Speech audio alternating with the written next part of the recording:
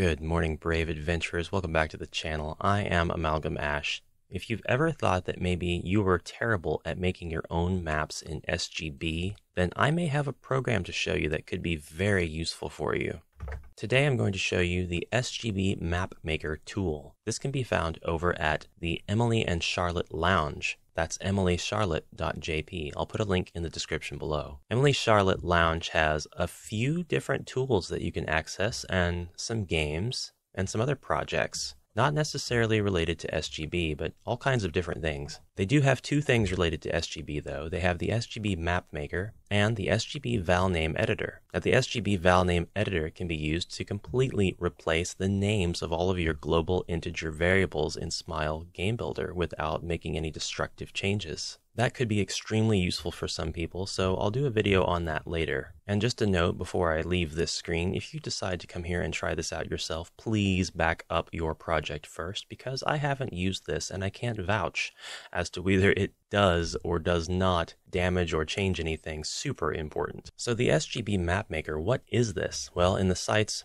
own words, that is, the words translated with a little bit of help from Google Translate, it is a software that helps you a little bit in creating maps for SGB. The luminance or brightness of any image is basically used to generate a map for you automatically. You can download this and it will run on Windows 10. The last time the program was updated was in 2018, but at the end of 2019, the dev confirmed that it still worked with SGB 1.12, and I'm here to tell you that it does work with my version of SGB, which is the latest version as of this video, 1.12.11.1. There are no problems. So how does this work? Basically, you are asked to create a map file. And this is just an example of what that map file could look like. Yours could look very different. And once you've played with this tool a little bit, you'll know exactly what all of this means and what kind of changes you need to make to tweak the look of your map. It doesn't matter what size map you make. The only thing that matters is that you are aware how the app will use your tile elevations in the upper left-hand corner.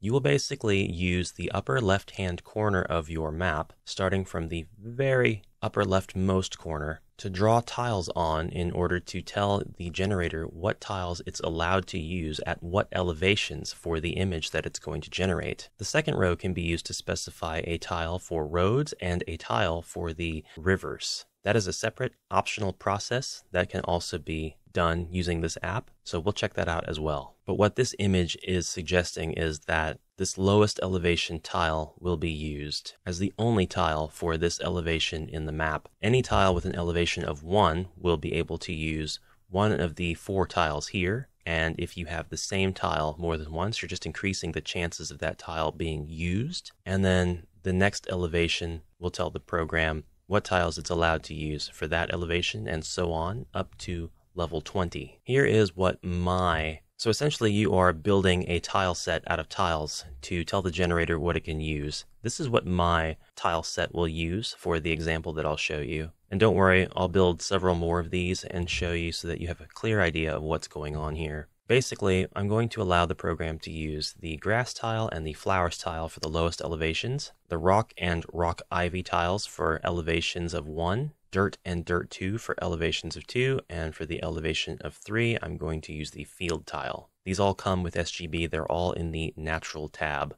under terrain. Then I'll just put a tile to be used for the road once I explore that option, and then the tile for river, I'll just use the default water tile that's already everywhere. The program's only going to look at these 2 tiles in the second row if you're using the roads and rivers function, so nothing else matters here. It's not going to look at anything else in this map. Now this map is 256 tiles by 256 tiles. It's the largest map SGB can handle. It is absolutely massive, and it's probably going to take a while to load on most people's PCs, so it's not one that I'm planning on playing, but we will test play this map and run around in it after we've generated our terrain. Now we can't do anything with the map generator while we still have the map open in SGB, so let's go ahead and save our file, and then click the Game File button to return to the top menu in SGB, and then we can open the SGB Map Maker. So this is what the tool looks like when you first open it. The only UI that we need to worry about right now is in the upper left-hand corner, and this is where we get to specify our map file. One thing to note is that all of the UI is in English, making this pretty handy. for English speakers. I'll explain everything else after we've opened our file. So let's open, and you will have to browse to your project folder, go into your map folder, and then specify which map you'd like to open. The map that I just showed you was map_001.sgr. One really nice thing about this program is it will make backups of your maps for you, so you can't just irreversibly destroy a map that you worked hard on. Or if you like the way one particular generated map looks, you can back up to that map. So now the map is open, and we know that we've opened the correct map because the name of it is here. It was generated_2, and the width and height are specified. They are 256 by 256. Note, you cannot change any of this in this program. All right, the next thing we need to do is open an image file that will tell the map generator how to generate the map. And to do that, I'm just going to randomly select my channel logo. It's not going to make for a very interesting map, or maybe it will. So here is the image in the center. It did turn it to black and white, or monochrome rather, and that's fine because it's just the brightness values that it is interpreting. Here is the generated map, or rather what it will look like. Now, this isn't really a thumbnail of the map. Rather, the greens don't indicate the different grass tiles. The blue does not mean water tiles. These colors correspond to the map chip index colors. So I'll explain this table now. We have our map chip index, which is a table that has columns numbered from 1 to 20, and a 21st column with the kanji for road, a 22nd column with the kanji for river. There are 5 additional rows. There are 5 cells under each number. Each one of these numbers represents a height of the tile in SGB. You can have heights from 1 to 20.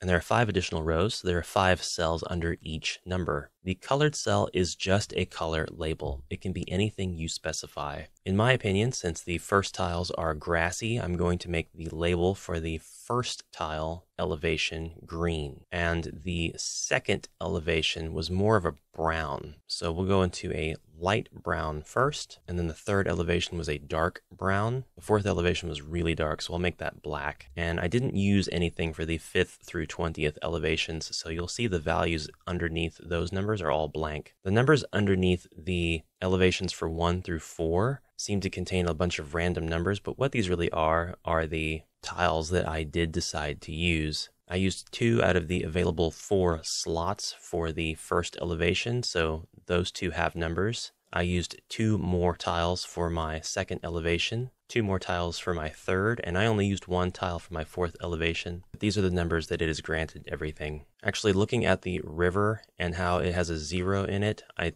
think I'm realizing that I need to put a tile there that's not the deep water default tile. It probably just skipped over that, thinking that I didn't want to use a tile at all. But now that I've changed the labels, we can hit update, and this is a much better representation of what our overall map is going to look like if we consider that the colors now correspond to the actual tiles that we are using, incidental of their elevation. It's going to be a lot better to show you what this ends up looking like, so let's actually hit save now. Now we do get a standard warning that the map file will be overwritten. Be sure to back it up before saving. Once we have done this, we're not going to be able to get the old one back. It's going to be gone forever unless it did get backed up in the backup folder. So we'll hit OK, and then we'll open the game project. Now, if you find that your map did not get updated, it may be because your game project was still open. I've tested this a few times, and it seems that the app will tell you that the map was updated or saved, and then when you go into your project file, if it was open the entire time, of course, nothing will have changed because the app didn't actually have permission to change a file that was already open. So this was the map that I generated earlier with the same image, and this was a 64 by 64 tile-sized map, and it didn't turn out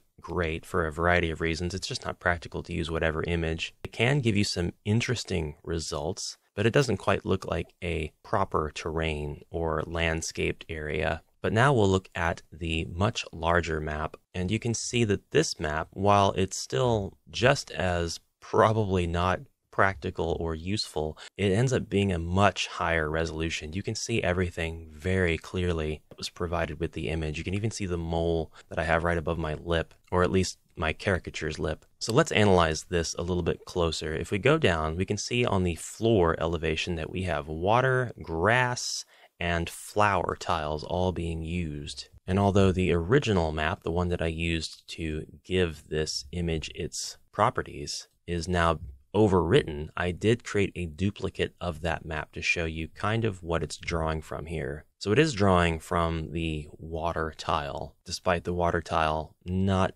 being included here. And then it's using the grass and flower tiles to make up the majority of the lowest elevation. Then we'll have brown rock, then dark brown rock, and then more of the darkest brown rock making up our other elevations. And since those were determined by the brightness of the image, we have more of the darkest brown rock. Note that the color had nothing to do with the color of the tile. It was just the placement of the tile in my template. Just because the image is dark in a certain area doesn't mean that it's going to use the darker tile. It's going to use the tile of the elevation that's most appropriate for that brightness level. So if we put this up side by side with the black and white image that I imported, the brightest areas of the image are on the character's skin and the eyes, the white of the eyes in particular. And that was the highest elevation, while the darkest areas were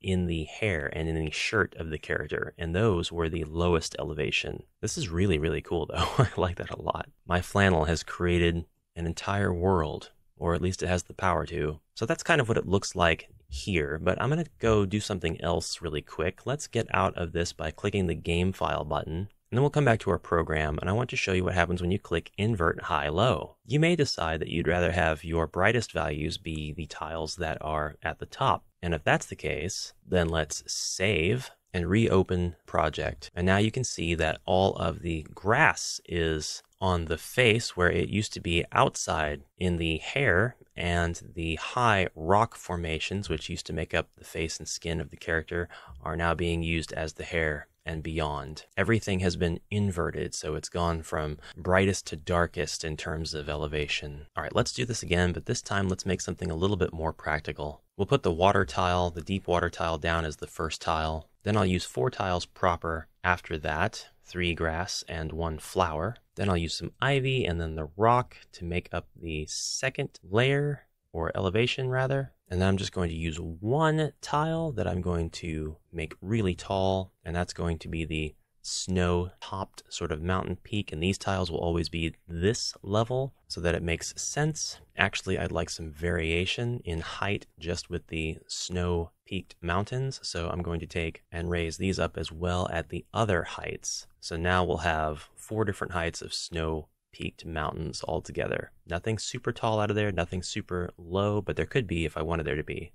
And we'll call this good and save it and then exit the game file. Now I would like to draw myself a terrain, so I'm using paint.net to do that. Go ahead and laugh. I really like paint.net. I'm just going to go ahead and fill this image with a bright green color. This doesn't matter what color it really is because it's just going to be looking at brightness values at the end of the day. Now I'm going to make some filled shapes that I'll put in this image. Seems pretty random right now. Now I think I'm going to go ahead and connect some of these. Now I'm going to go ahead and grab just a slightly different shape and make it much darker. This is going to end up being pretty random when it's done, but I think I have an idea of what this might end up looking like. We'll use yet another dark color and scatter those around this area, encroaching on some of the other colors. All right, I'm happy with that. I'm going to go ahead and save this image. And we're going to make sure to open the correct map file first. So it'll be map002.sgr. And we're going to open up a different image, and that one is on my desktop. And this doesn't make much sense here. Let's see what this actually looks like once we get it in SGB. So we'll go ahead and save, then go back to our project in SGB, check out our generated map file. Wow, that looks vastly different than what I thought it would, actually. I think I was thinking about how the brightnesses would be used and kind of hoping that the grass would be more prevalent, but the grass was a pretty close value in brightness to the other layers that I used. So it might have been smarter of me to do that in black and white. Let's try that again. Let's actually convert the image to black and white, which the program actually tried to do, but the results that I'm getting for doing it in paint.net are, I think, going to be much better or provide a much better result. So we've made our image black and white. We'll save it and we'll reopen it in the map generator, but not before we leave the game file. A quick interruption. I realized that I did not make a duplicate of the terrain that I made. We're going to try this one more time, and then I'm going to make sure to duplicate.